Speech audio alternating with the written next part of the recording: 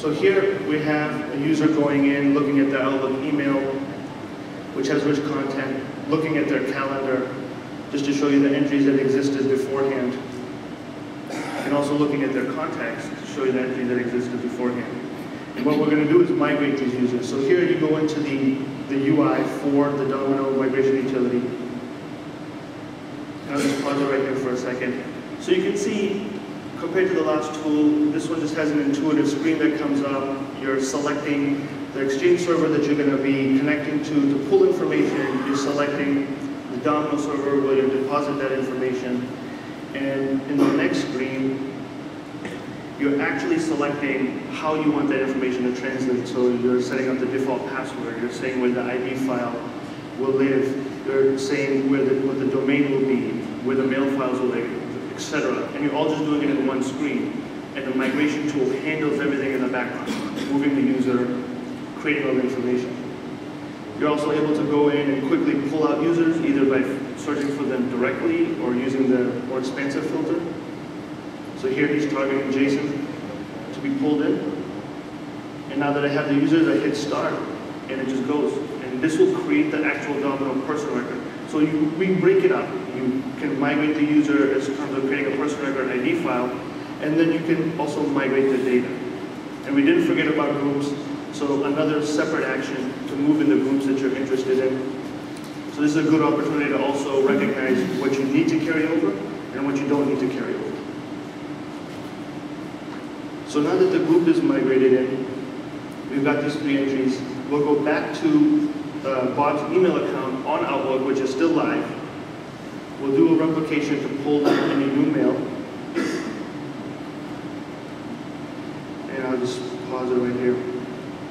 So automatically in the background, the migration utility created an account for Bob, grabbed over his created ID information, and also sent him an automated note saying, hey Bob, you're now on Domino, congratulations, it's your lucky day. Here's information, your ID file, how you connect.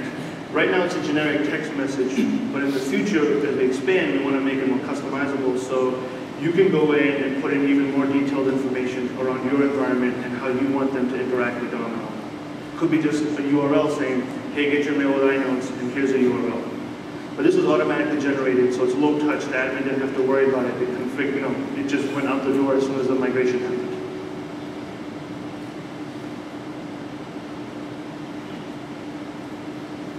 So now we get out of there, and now when we're back into the admin UI, we select Bob, and we can actually start migrating his server data. So once you click that setup, you can select Bob as a user you want to select to do the migration. You select, again, source, destination, very straightforward, very simple to use. And you can verify your connections. Right there is a pretty cool option. I just highlighted. You can actually specify that, hey, I know I'm moving in mail from Outlook, but my users might never need to use that mail again. So why clutter in the inbox? Let's create a separate folder. We'll dump the mail there. If they need it, it's available. If not, they can just use the inbox, which will be clean and brand new to use. We hit next, and just to highlight this screen, you actually can do selective migration. So you're picking, do I need all the mail for the user? For some users you do.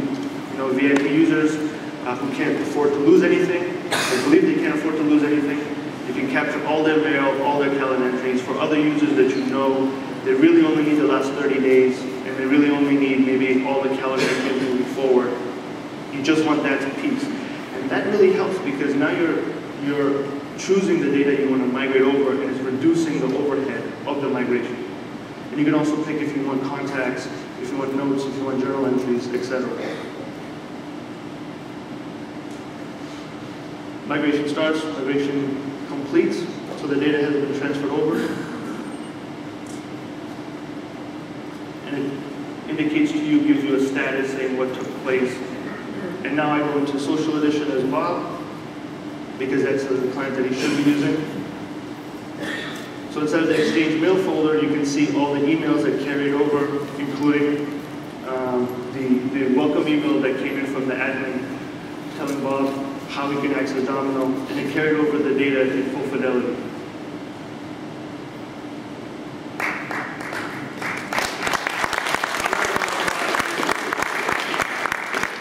And so now here's the cool thing. Bob's going in to his calendar, and his calendar entries did transfer over, but they didn't just come over as artifacts that live on his calendar. He can actually go in, and when he's the chair of a meeting, and he's the chair of that meeting, he can actually go in and edit that meeting, and it'll send out a reschedule notice. So the linkage is all there. Kind of the plumbing underneath that makes it all work, the calendar workflow exists. So here he clicks the reschedule, he's gonna add a little note saying why he's rescheduling the meeting. And this will go out to the users that are invited to the meeting. And so you saw that we transferred Jason over. And so now when we log into Jason's account, so here we show that it's moving in Bob's calendar. We're gonna switch over to the contacts. So the contact information also carried over correctly. But now we switch over to Jason's account, and Jason has received the invite.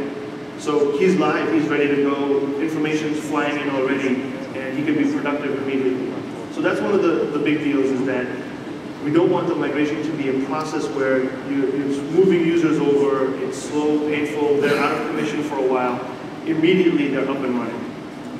And here we're just showing iNotes access. Once the mail file is transferred over, it's readily available for use with notes or iNotes, calendar entries, etc. So I will just pause it there because it kind of covers the main items I wanted to hit. So migrate email, calendar, contacts into Domino. Switch. That's better. Active Directory migration to automatically create the users and groups in the Domino directory, and providing APIs to manage that migration. So as you saw, the goal is to make it easy to use, streamline the process, and even allow you to break up the migration. Maybe you want users on certain servers, and then you migrate only those users over at certain intervals. And also the users are ready to use Domino, they're up and running, they're able to be productive right away, there's no real downtime that they have. And we automate a lot of things in the background so the user is notified of how to access Domino and how to get started working with it. And with Notes Night Social Edition and the Discover page, when they hit that place first, they'll see all of the tips, the tricks. How do you use Notes? How do you be productive with Notes? So it's really a great story.